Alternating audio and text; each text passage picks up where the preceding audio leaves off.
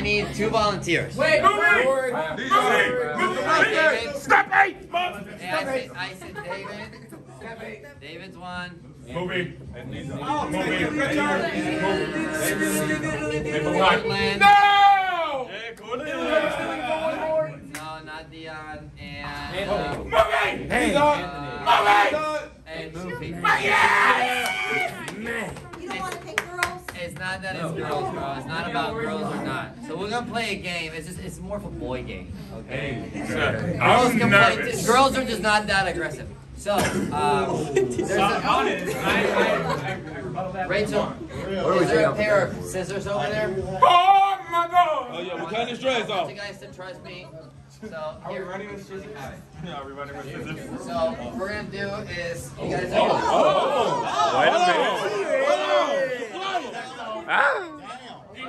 want you guys to have fun. That place is expensive. So you guys need to.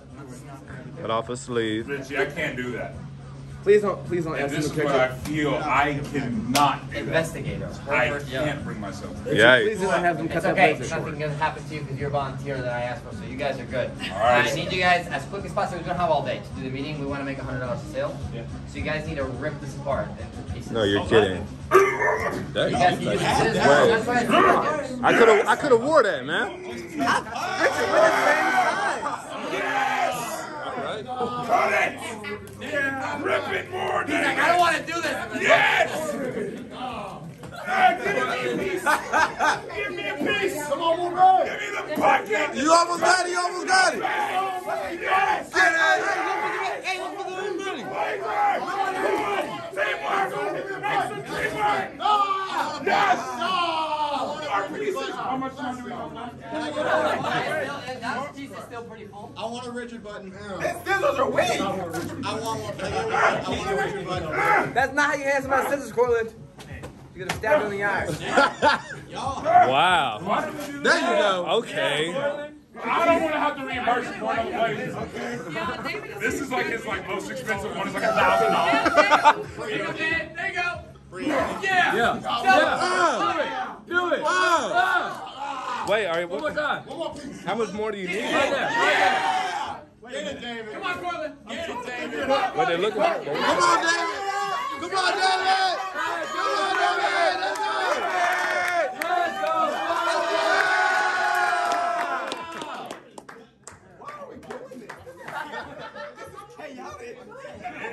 Look. I feel like this is one of his nicest blazers. Tom Ford. This isn't working anymore. What are they looking for? Oh, damn!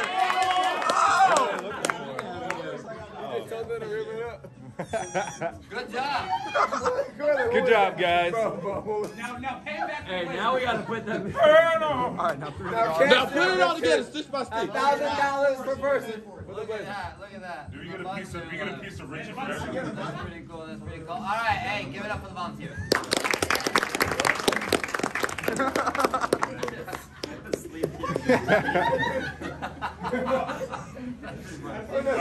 I found Richie's. Who wanted his button? I want the button. Hey. Give me the button. Give me the button. Y'all gonna fight over it. I'm gonna snatch that mud. Okay. All right. The bouquet of blazers. No, we were blazing. Hey, I got here promoted. No, but forget about the blaze for a minute. Was that fun? Yeah. Yes! You got another one? Was that kind of fun, right? I already know. So, what did you guys learn from that? Just watching that exercise. What do you guys learn? Humans are my favorite. Making a mess, it can be fun sometimes. Making a mess can be really fun. Look at that. Yeah. Mufasa is crazy. That's crazy. That could be a thing. That's a lesson. At first you might struggle, but if you keep going at it, eventually it's gonna. You see how it took him a minute to break in, right? Yeah. So at first you might struggle, then you might still be good. Okay, what else? Anything else you got? Anybody can apply this to the business, maybe, this exercise of craziness? Might have been faster if we used the tools. Huh? Might have been faster if we would have used the tools. Might have been faster, we have more scissors. So using the that. Ooh, David. If you use the tools, you might have been quicker.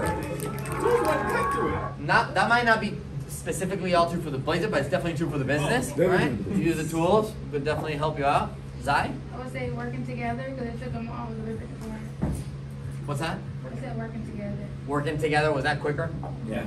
Hey, like, you can finish the training by yourself and get a pin at the end of it. I don't know who will give it to you, but you can get a pin that says, I figured it out all on my own. You get a little pin of your own, like, I'm just so prideful.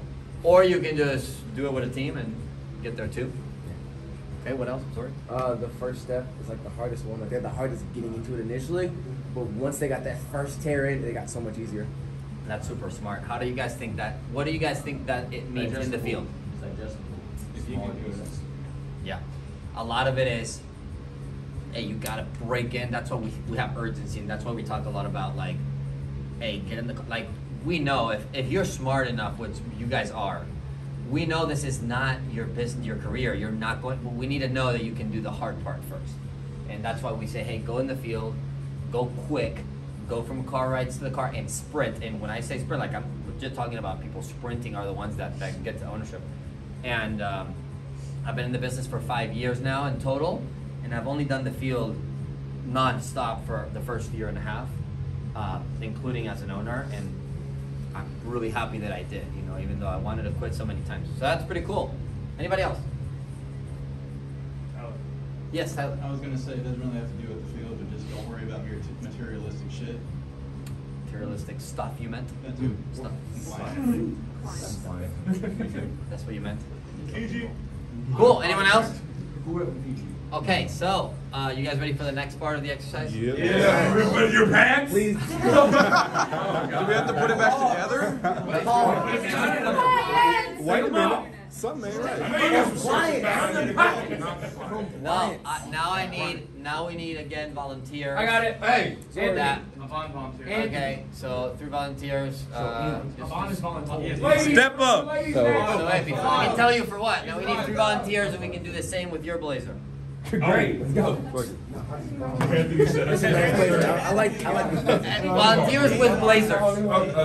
Fair enough. Are you reimbursing? I like this Wait, one. I like this one. It's, I don't mind this one. it's funny, right? Dijon's like joking. He's not. Isn't it funny, like, He's not. we say volunteers, but when it's your blazer, it changes, huh? No. Oh, yeah. Right? I got a blazer. when like, jokes aside, right? Like, whenever it's like, if we say, hey David, you want to come up here and we can tear up yours, then it's like, it's not the same, right? Really? Put it in my hands. You really want to do, I mean, if we did it, like, You hey, got nothing to prove, big dog. I think, thanks for making the point. You know, okay, I'm willing to do whatever it takes, but how many people would be willing to come up here and give up their stuff so we can rip it apart? Would you have that much fun, you know, on something that you really spent time or money getting? Like, not to be offensive, right? But if you really want us to rip it in, you're an idiot. But don't take offense to that. I think it's going to be funny and all, but like I do. Thankfully, I bought this suit a long time ago, and I don't care anymore. But I just want to give you guys a visual of you know, when it's somebody else, isn't it fun? It's somebody else's stuff that we like mess up. We all laugh, kind of have a good time. But what if it was? Imagine if this was just imagine the Blazer is your car, or imagine the Blazer is. Because sometimes we get into other people's cars and we don't care.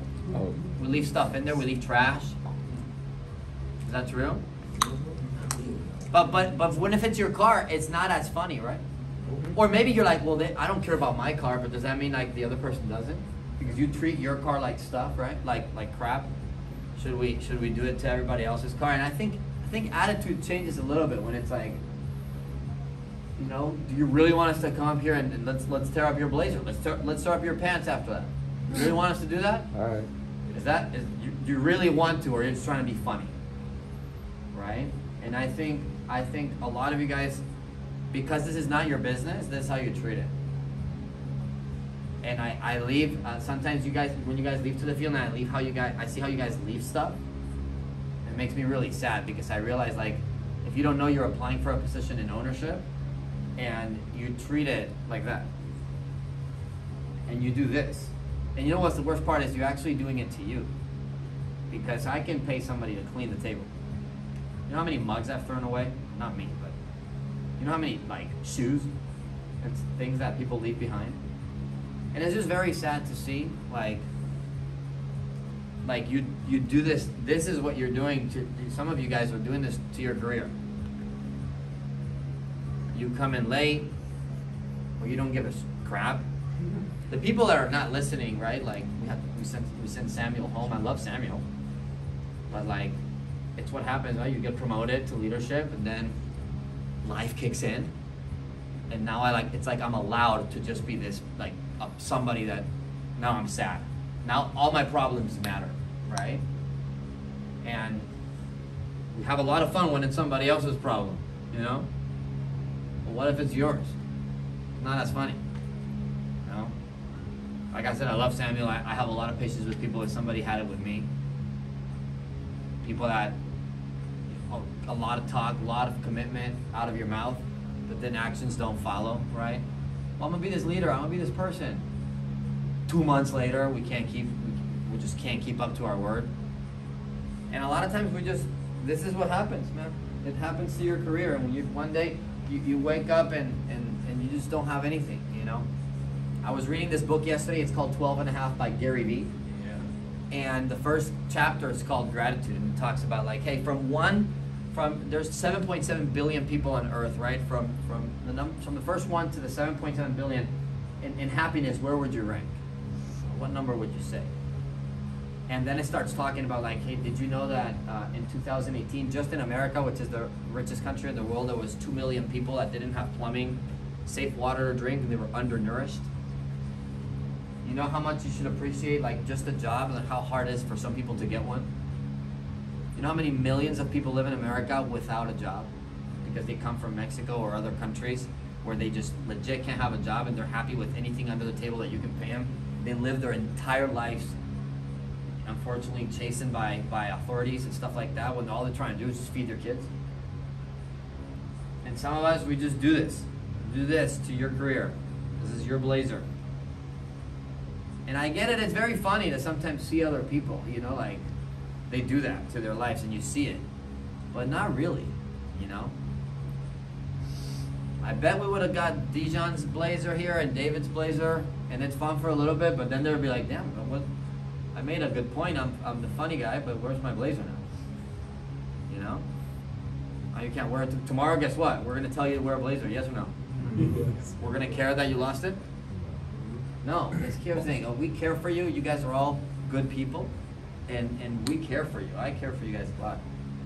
But also, if I coach you like I care, then I'm being a bad coach. You know, if I'm a football coach and I coach you like I really care about your feelings, are you gonna win the game? Probably not. No, I gotta coach you to win the game. And when we win the game, we can worry about the feelings. Would you agree? Yeah. Like, hey man, like I know you're sad, but like you gotta pass the ball, man. Pass the ball. And like, what is sad is like you guys, a lot of people like that took the business opportunity and they come here because they want the growth, but it's all mouth, it's all job raking. And really, like, I wonder what you would do at other jobs. You know, I wonder like how many people would last more than 3 months at a job where you can't keep your word. Or what are you doing? Like, if this is the way, if you're actually serious about this and like this is you really want to do this, and you're trying to be an owner, would you agree? You guys just saw Tracy and Alante like literally just leave, right? How do you think you need to treat somebody else's place before you get your own? What do you guys think? As if it was your own. You got to treat it as if it was your own. So a lot of times, you know, what we do and what you guys will start doing as you grow a team, you'll start noticing this and you'll get less and less frustrated with people because you just got to do one simple thing is you got to listen to what people say, watch what they do. That's what I do. I listen to what you say and I watch what you do. And then if what you do doesn't match, then I stop trying to explain myself why nothing's working, you know? I've seen people with 3, 4 kids, 40 years old enough, be less mature than Avant. Because they're 40 years old and I've seen people still make excuses why they blame their kids. I've seen people blame their kids why they can't have a job. I mean, how far is that gonna get you? You can't give up on the kid, so you might as well learn to work around that, right? So all I'm talking to you guys today about is like, hey, like, how do you treat things? How do you treat your opportunity? This is not your office, I understand, right? How do you treat it? How do you treat when you see something underground? Do you pick it up? When you see a table that's messy, what do you do? When you see an interview, do you act like it's yours? Like somebody walks in here, should you act like this is your company? How do I want them to be received at my company? Is that not taking ownership? And that's what we're looking for, guys. We're looking for people like, hey, we know people always get over this. Nobody's ever been an owner that's like, well, they were going to be a great owner, but they just couldn't, like the sales didn't work out. No, never. It's never happened. The sales is never the problem. The sales is just, I was explaining it to entry level earlier. The sales is just at the front of the gate because it's what'll produce more people to leave, because sales makes you be accountable. Like, can you have a day where the territory's wrong? I disagree, but let's say yes, right? Can you have 2 days? Yes, but you can't have a whole week.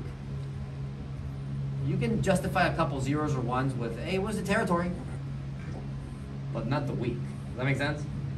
Like, hey, you can lose let's say a basketball team, right? Like, you can lose a game or two, but it's to the best of 7, right? If it's 4-0, man, you lost on their side, on yours, you just lost. Would you agree? Yeah. You can have a bad day once, maybe twice, but it's not like, like that's what sales does.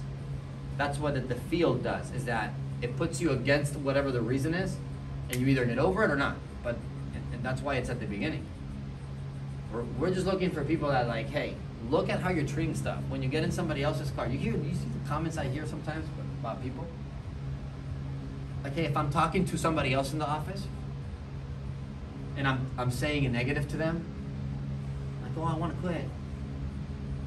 Do you know you're hurting that person's upline? Because that person's upline, because you're planting a seed in somebody's brain, and you might not be serious about it.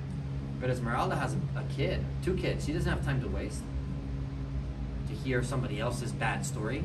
We say it at the beginning. Hey, negatives, share it with your upline. Like Devin said it perfectly.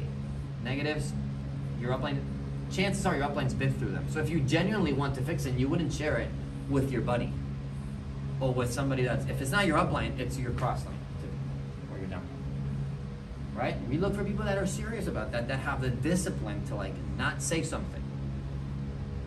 Because it's very easy. Misery loves company. Would you agree?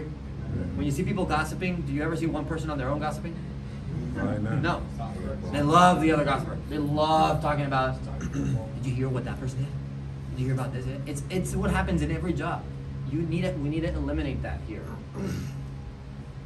Did you hear in Cali this or that? Oh, the energy in the office is more fake because, yeah, we just promoted 2 companies. 2 companies were just birthed out of this one. Like, that means 2 owners plus 4 to 5 top, like, almost owners people. Should that be noticed in a company with 50 employees like ours? Yes. Is the energy gonna be like dialed down to what it really would look like without those people? Absolutely. So you can say it's fake or artificial, or you can be like, hey dude, it's a little artificial. What can I do about it? How am I responsible? New Bern, the office is gonna still promote somebody. Do I wanna be in that team or not? It's not that difficult, man.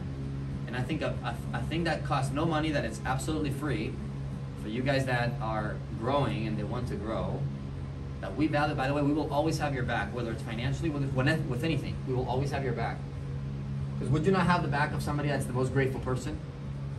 It was you. Just know that what I do, what we do in the office as the owner, and is what we expect you to do as the owner later. Does that make sense? So all we try to do is mirror the behavior. So you can always say like, what should I do? If you don't know the answer of something you should do, then you can always think, well, I should do what Richard's doing. I should do what Richard would do. That's our goal. That's how we mirror the behavior. That's why Samuel came in, and he knows I love him. We paid, I'm not gonna say me, but as a company, for a lot of medical stuff that he wanted to, outside of his paycheck, because we love him. Because I hate when people don't have money for their health. And this country does have that wrong. And he asked me to talk to me, and I wanted to talk to him, but I have to say no because I'm teaching Wade how to run the business. And I'm teaching Wade like, hey, you have 25, 30 people that are happy, and one that needs your attention that is sad. It's typically the sad one that needs your attention. You have to say no. It breaks my heart. I texted him right after. I'm like, dude, I'm sorry. I want to talk to you. Just gotta understand, like, 25 happy people do not deserve to be paid attention less because one of them is sad. No matter, even if like something crazy bad has happened. Does that make sense? Would you guys think that's fair? Yeah. It's a really hard decision to make. Does that make sense? Yes. I'm doing is teaching Wade the business. You cannot, like, this is a sacred time. It's a sacred place. I can't be telling people to be happy and positive, and then me go and talk to the sad guy. You know what I mean? And again, Samuel will be fine. I love him to death. I think he'll be fine. I was that person a lot of times. But we teach people to do that. Like, hey, when you're in the field, you have two options. You can talk about how hot it is. Like, talking solves it, by the way. Does it solve it? No. What does it do when you talk about it? It just verbalizes something that is obvious, that everyone knows. So it only does nothing good. We all know it's hot. We all know it sucks. Like, hey, do you know a job that doesn't suck? Please tell me, is there a job that doesn't suck? I'm sure there is. So why do we not do that one then? Hey, the reason we're doing this one is because of what it comes later. We all know. The opportunity, yeah. So like, hey, and I'll give you the last secret and I'll wrap it up. I think the secret of the business is learning how to genuinely be grateful for the things that suck the most. If you can be great, imagine a person that's grateful every day. This was Danny all the time, which is why he grew so quickly. He was so grateful to be in the field. So grateful. He moved out here, he stayed in a hotel for a week, he only ate sandwiches, he had no money. He's like, Richard, well, I don't have any leaders on my team or anything to do, so I'm gonna go out on Sunday until you give me interviews. I'm like, dude, you're getting interviews. Didn't have much else to do. He was always grateful, always thankful. So what do you think happens to a person that is thankful about crumbs? What do you think happens when they get a meal? Right? So it's this is what the field is. Like, you can be in the field and it's obviously it is hot. Or you can look at it like, this is the last summer. I'm doing this. Like this. You started right before the summer, so you know, if you would have started right after, probably finish right before it starts. But if not, like, hey, if Alante started in the summer last year, he's an owner today. Tracy started right after the summer was done.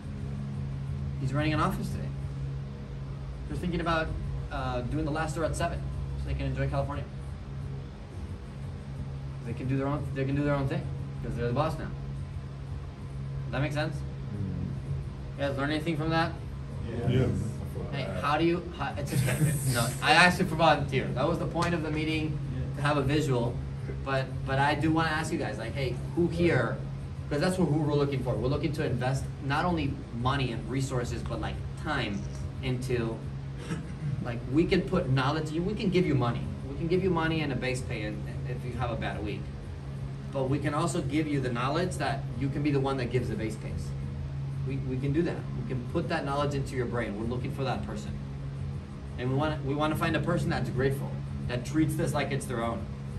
Because again, I'm looking for people that can mirror the behavior, right? If you're gonna run your own office, I want to see how it would look like from here so that I know it's a smart decision. You know, I just lost last week, we lost $37,000. Lost. My bank went down $37,000. There's positives and negatives. What's a positive? I had $37,000 to lose. Right? You can't lose $37,000 if you have zero. Would you agree? That's the positive, right? The positive is we expanded to 2 offices. We're going to exchange that money for reoccurring revenue that comes from Nestle, from overrides, right? So I'll get paid in 2 years from today, every month, thanks to that investment that I put. But it's $37,000. Is that not a good amount? It's not a good amount. Okay, so if I'm going to invest $37,000 into Alante and Tracy, would I not want to look exactly how it would, before I make the investment, would you not want to see exactly how it would run before you put the money down? Or would you just put the money down? No, you wouldn't. It's like most people, you wouldn't give me your blazer to rip it up unless it was like a joke. Right? So that's what we're looking for here is like, hey, how does, you're like, oh, but I don't have nobody on my team. Cool. Or I only have one person on my team. So you're telling me that if you had 100 people and only one showed up, you wouldn't take care of that one person? How does that make any sense? If you were running a dog company and all the dogs hated you, but one loved you, would you just not like the dog because the other ones didn't come? No, you would spend time with this one puppy, right? So this is the same thing. How do you treat the business when you have nobody on your team, when you're growing? And a way you show that is by taking action. A way you show that is by let your actions be so loud that your words don't even mean anything. You're actually here doing mock interviews, you're proactively asking for interviews, you're trying to get a good retention, you're trying to be the next person that has 3 or 4 people, you want to take control, you want to be the car ride leader, you want to be the level 2. You understand this is temporary. There's never been a person that gets promoted to level 2 mastermind, and then at some point we tell them, hey, please, can you stay as a leader in the field? Be in the field forever? Never. We would not do that. It doesn't make sense for us too. We look bad. The longer you're in the field, the more bad we look. Does that make sense? We want to see how you would run it if you had 1 person, 2, 10. We want to see it here. How would you treat the office, the notebooks? We find people leave clothes in the bathroom. I'm like, dude, pay attention to stuff. Hey, do you pay for drinks? The fact that you don't pay for a drink to you might not be something big. But if you cannot pay for a drink, you cannot pay $3 for something that you're consuming, how am I supposed to put you in charge of people's paychecks that you're supposed to pay them every week? You see how big that is? I would never do that to you because those people wouldn't deserve it. Does that make sense? Wouldn't trust you. That would suck for those people, right? So that's it. Just want you guys like, hey, the company does bonuses. Take advantage. Nobody, when we say extra mile, we don't want people working at 10 o'clock at night. We don't. It's just like, it's the mindset. Like, do you extra mile because you do it for yourself? What would you do if you were the owner? Okay. Some of you guys don't know, but like the same month next year, your pay has tripled or quadrupled. So if you're not able to be thankful for $500, for $1,000 a week or whatever, small check, normal employee check you're making, $50,000, $60,000 a year. If you're not able to be very, very grateful, save money from that. Be thankful for the opportunity that you have something where you can grow. You know, this is people that say, oh, Richard, well, the business is a scam. There's people that say that, right? Like, this is a pyramid, that the guy at the top makes all this money. The guy at the top, people think about the guy at the top like this, like, shiesty guy, right? That like takes money away from people. That guy would never make it in the business. Would that guy ever grow to level 2? He would never make it. Would you agree? Who would follow? Would you follow that person? No. Who do you follow? You guys are following somebody that's going somewhere that cares for you, right? Whoever is your upline, whoever is your coach. Who's the pyramid? Is the pyramid? Did you look at what the company you work for? Like, it's not. Like, it's just as simple as it is. Just not true. As a matter of fact, this is the only business I know where like every single one of you guys could be a manager tomorrow and we would still have room. All of you guys could make it to the top and be that guy, that weird shiesty guy or girl. By the way, did you know there's more female owners in the business than there is guys? Girls run this thing. You guys need to connect with ladies. You need to connect with female owners that also went through the same struggles and emotional stuff. People with kids, with no kids, single, married. You know, you can connect with them. But everybody could be at the top. Everybody would be in a city being a manager right now, tomorrow, and we would still have to hire people the next day. We would still need space.